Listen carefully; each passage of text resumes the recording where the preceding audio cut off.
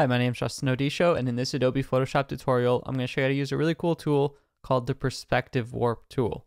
So I've got a few different examples open as well. For our first example, we've got this 3D object in perspective, and as a preparatory step, I'm just going to cut it out of the background because warping it is going to warp the background as well. This one happens to be on a plain background, but yours might not.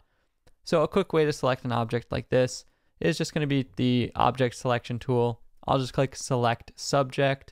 It does a pretty good job for what we're trying to do. So I'll layer via copy it onto its own layer, and I can just have it on a blank background.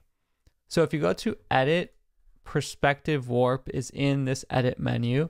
And when you click it, it opens up this perspective warp toolbar on the top. And the first thing we want to do is create our layout. So we can start by creating a rectangle grid on one side, and I'll simply take the 4 points of this rectangle and put them in the corners of our first face or side. And you see it automatically puts it in perspective, so you can do a little bit of adjusting, whatever you need.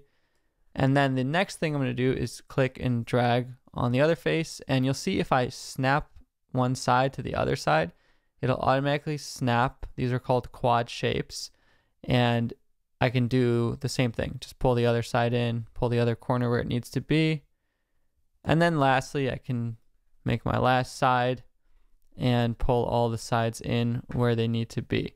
So now I've got my object laid out, and in the top toolbar, I can switch over now to the warp section, and I can begin pulling on these points, and it'll begin warping our object in perspective. So it might take a little bit of loading, but you see, this is almost like magic. We're changing the perspective of the viewing angle of this object, which can be great for if you are trying to place this object inside of a different photo for perspective. If you ever go too far, you always have this remove warp button to take you back to the original section. You also have a couple other buttons like this one, which is align all the vertical lines.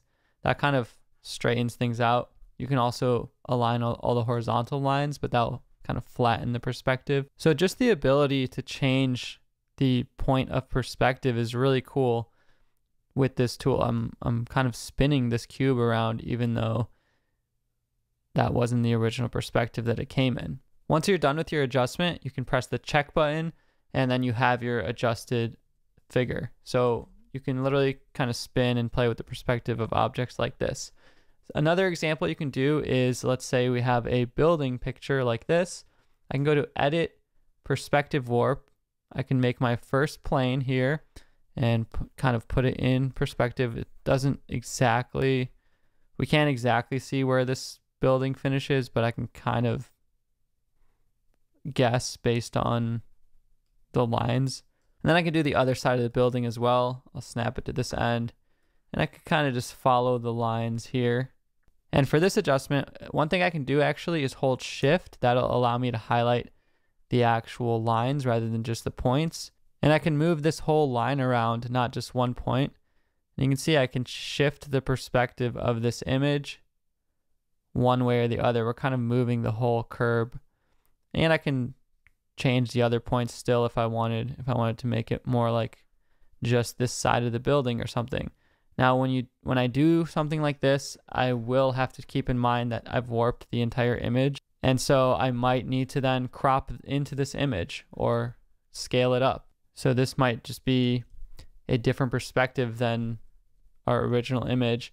I'm not saying this looks better, but there might be times where you do need to change certain perspectives or you want to straighten out a certain side of a building, and you do have those options. Lastly, you can also do this to place text in perspective or other objects, let's say on a billboard.